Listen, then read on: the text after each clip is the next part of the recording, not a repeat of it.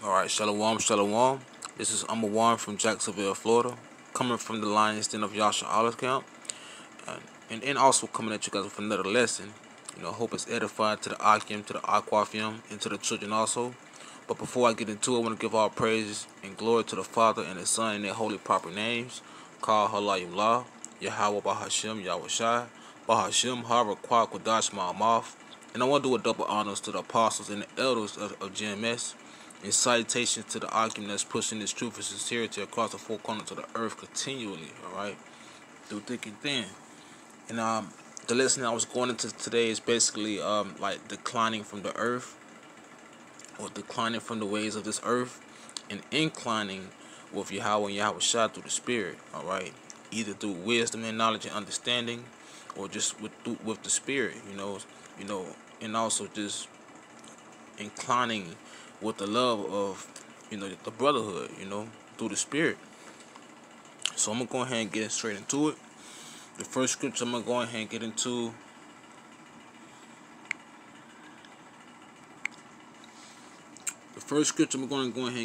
is Ephesians chapter 4, verse 17.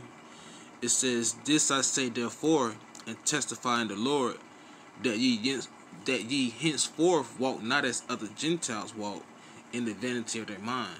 Alright, kind. So when you come into the realization of who you are, when you come into the true knowledge and wisdom and understanding, alright, through your power, Yahweh and Yahweh Shai, alright, then you come into the realization that you're not supposed to be walking as like others walk. We're supposed to be holy and set apart. Alright. In the scriptures it says not to walk as other Gentiles walk. Alright. And who are the other Gentiles? Alright. This is the Gentiles are pertaining to the so-called Negroes, Latinos, and Native Americans that doesn't know who they are. Alright. So yes, these Gentiles are Israelites, alright, but these are Israelites that doesn't know they are Israelites, like our people are in today's society, in this land here in America, aka Babylon. Alright, our people are calling themselves Africans or black, and we're not black, we're not Africans, we are Israelites. Hebrew read that, alright. But it says, therefore, testify in the Lord, and it says not walk as other Gentiles walk in the vanities of their mind. So we're not supposed to be leaning onto our own understanding. Alright, we're supposed to be acknowledging Yahweh and Yahweh Shai with all the decisions that we make in the course of this life. Alright, praying to them day in and day out, continually. Alright. Verse 18, it says, having the understanding darkened, being alienated from the life of Yahweh through the ignorance that is in them because of the blindness of their heart. Alright. So with our people, majority of our people, the so-called Negroes, Latinos, and Native Americans, 2/3 of our people are ignorant. Alright, when it comes to this truth, when it comes to the word of Yahweh. Alright.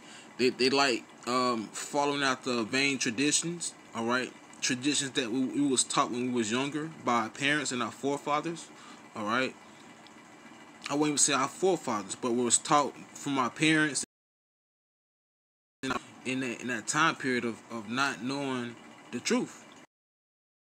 People are clinging to these ways of life, man, which is not of Yahweh and Yahweh Shai. Alright. And that's having that understanding being darkened because they don't know who their true power is. They just going off from what they was taught, which is a lie. Alright.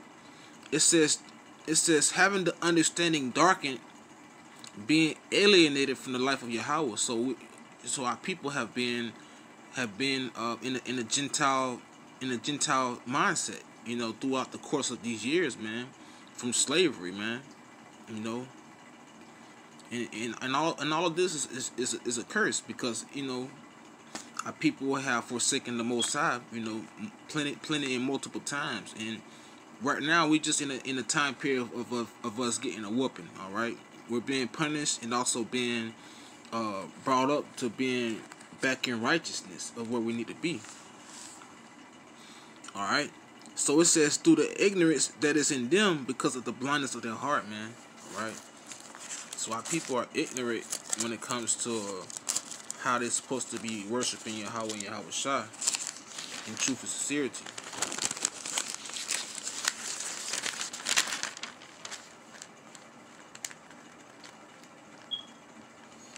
Alright. So I'm gonna go ahead and this is Proverbs chapter 24 verse 1. It says, Be not thou envious against evil men, neither desire to be with them, for their heart study of destruction, and their lips talk of mischief. Alright. So with that being said, it says, Be thou not envious. Alright. To be with evil men. To be with evil men is in regards to our people. Alright, or even the heathen, or even the Esau, which he is considered heathen. Alright. So we're not supposed to be envying the oppressors. We're not supposed to be envying the evil person, man. Alright? Because their heart is not set aright on righteousness. Alright? Their hearts and their minds is on destruction. Alright? And if you follow following after the ways of these people, alright, desiring to be with them, you're going down a path of destruction. You're going down a path of trouble. Alright? Because it says that word mischief is trouble. Alright? If you look up mischief means trouble. So if you're seeking mischief, you're gonna find it. Alright?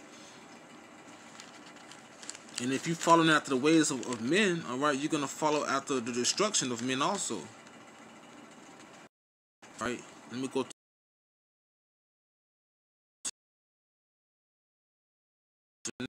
Alright, this is Proverbs chapter 7 verse 24. It says, Hearken unto me now therefore, O ye children. Alright. And it's speaking to the children of Israel. This Bible is only for the children of Israel, alright, the so-called Negroes, Latinos, and Native Americans, alright. So it says, Hearken unto me now therefore, O ye children, and attend to the words of my mouth. Let not thy heart decline to her ways, go not astray in her paths. Alright, so when you come into the realization of who you are, when you come into this truth, alright, when you call on the Father and the Son in their holy proper names, alright, you're hearkening to the words of truth, and also the words from the prophets, alright. But the Most High says to not refrain or decline, alright. So don't go astray. Don't lean to understanding. All right. Don't decline from the ways of righteousness, man. Because this book is our comforter, and also it's our way to know who our true powers is, man. All right. This is gonna give us life. It's gonna give health to our bones, to our spirit, man. But it says, let not thy heart decline to her ways, man. Go not astray in her paths, man. All right. So we have to keep on that straight gate pathway. All right. Not going to the left, not going to the right, but going on that narrow pathway to righteousness, man. To Yahweh and to Yahweh Shai. That's what we should be going to. All right. All right, Babaka Shah. All right. So this is Proverbs. This is Proverbs chapter 16, verse 22. All right. It says, understanding is a wellspring of life unto him that have it, Khan. But the instruction of fools is folly. So Khan. So when you have understanding of the knowledge and wisdom, and with the knowledge and wisdom, all right, it's like it's basically like you breathing in life, man. It's like you're inhaling life, man. When you're able to understand the precepts, the breakdowns in the scriptures, all right, taught by the prophets, by our elders and the apostles, all right, your mind is awoken to understanding, man. You know what I'm saying? You're able to you're joyful when you truly understand what that scripture is meaning. You know what I'm saying? But it says, understanding is a wellspring of life unto him that have it, but the instruction of fools is folly. So fools hate knowledge. Fools despise knowledge. All right. in instruction, all right, in discipline, all right. So you're a fool if you decline from these words, man. You're a fool if you despise the words of Yahweh and Yahweh Shai. Verse 23 says, "The heart of the wise teacheth his mouth, and addeth learning to his lips. Pleasant words are as a honeycomb, sweet to the soul, and health to the bones." So, like I was saying, these scriptures are health to our spirit and our bodies, man. All right, and then when we search the scriptures, because the scriptures tells you to study to show thyself approved. All right, so when we studying to show ourselves approved, we are adding, you know what I'm saying, we are adding to our lips, man. We are adding to our spirits. All right, from these teachings and from these lessons that we search out, you know, day in and day out. All right, verse 25, it says, "There is a way that seemeth right unto a man, but the end thereof are the ways of."